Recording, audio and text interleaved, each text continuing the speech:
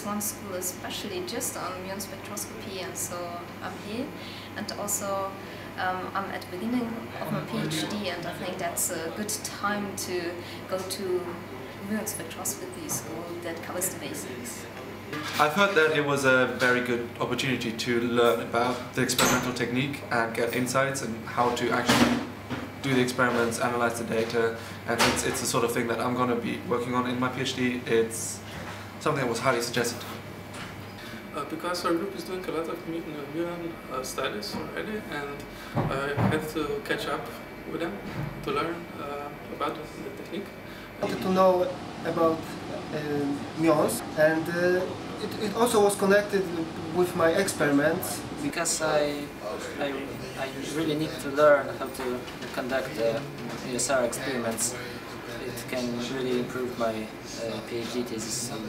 When I read and saw that it's a combination of experimental and theoretical lectures, I found it really interesting. I decided to do this school because we are in our group in Parma. We are very interested in Muon and in MuSR.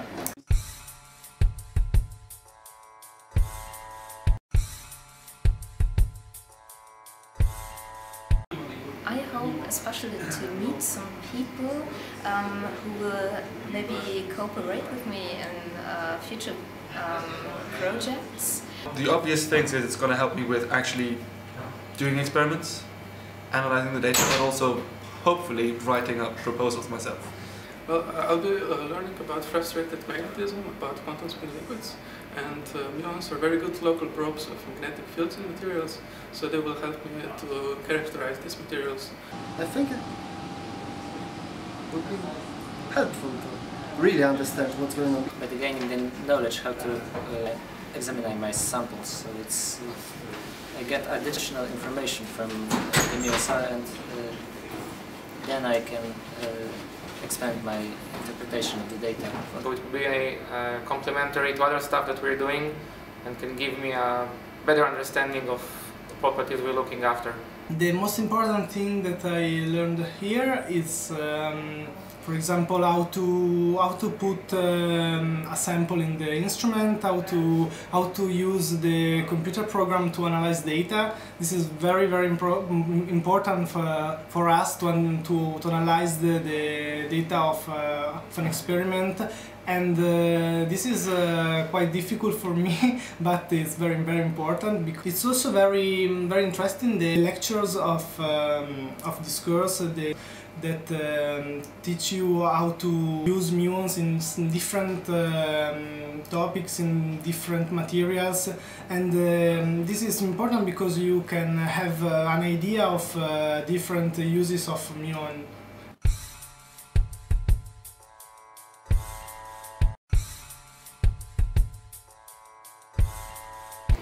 I like the practical work because I think the hands-on experiments are those experiments that will help me to fit data I'll get in future experiments. So what I've enjoyed the most is how hands-on it is, so you really get to go into the details, you see what's happening, you have to do it yourself, and you're taught by the experts. You're not just given some sort of PowerPoint presentation and teach yourself. I like the theoretical presentations. They give a broad overview of the topic, and also the practical sessions where we can actually do some experiments and see how things work in practice. And I also enjoyed meeting people here. I made a lot of contacts here, so I hope to collaborate with them in the future as well. Besides this knowledge, is you can meet people around the world and share your knowledge with them. And maybe there's a little chance that these people invite you to your country for measurements, for example, for cooperation. People. The people around here, they're always willing to help me, and it's really nice to know there's another person around to share experience with. I really like the practical part when we were able to do some of the stuff by ourselves and learn how to do some data analysis, so I find it really helpful. I think that this course is very interesting, very useful.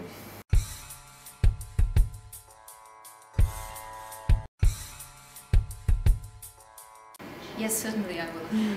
I'll probably join others in my group doing their experiments. Yeah, I will be submitting a proposal, most definitely. I think it is a good idea.